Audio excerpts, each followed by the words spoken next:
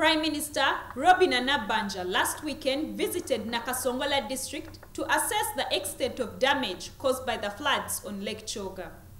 As a follow-up on her visit, the Premier today held a multi-sectoral meeting to strategize on how to solve issues of displaced persons. The meeting included area MPs and Nakasongola District Local Government leadership. The meeting took place at her office in Kampala. For example, road Namukanga, Nabutaka. You left 400 meters unattended to, and then you pay the money.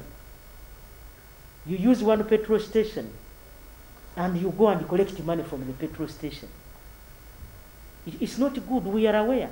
You know, when I left intelligence office at that side. So, Mr. Chairman, you may not be aware. You produce substandard caravans.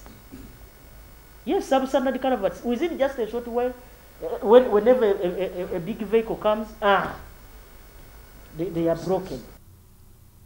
She said an impact assessment should be undertaken to establish what has been done with the money sent to the district for road maintenance.